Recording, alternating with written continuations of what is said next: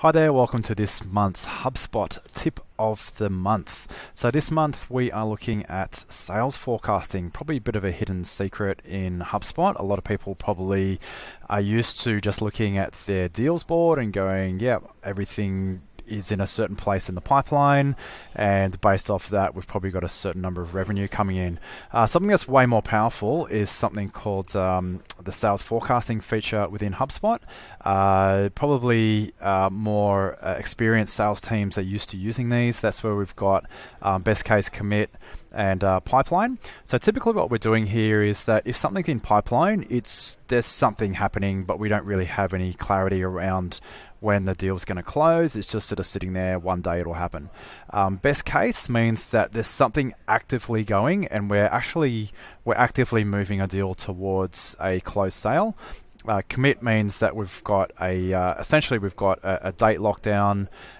It's very likely to happen, and it might be, say, a 50-50 chance of using, say, us versus another vendor. So it's very, very likely to happen.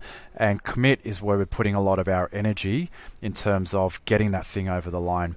So what it does is give us a really good reflection around like a true forecast of what's likely to close within our business, especially if you need to forecast your cash flow in the business. So obviously most businesses do. So HubSpot has this really amazing feature built in, which is your sales forecast feature. So if we do jump to, I'm just going to jump to this screen here. If you can get to that fire, sales, and then forecast, you do have to have the professional version of HubSpot to be able to do this. Sales forecast, and then we're jumping into the view report section. So that gives us a breakdown by who's looking after the deals and what stage they're at, how many deals we've got of each stage. So we can either do by stage or forecast. But if we click on view report, we can then get our weighted forecast report.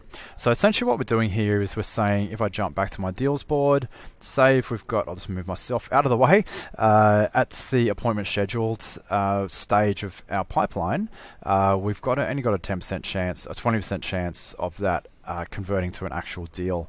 So you'll notice this one here is actually worth about 600K. If, say, for instance, it's a cybersecurity management job, say they've had that there's been an incident or potential incident, they're like, let's just bring these guys on board and get started straight away. We might move this all the way forward to, say, a contract sent.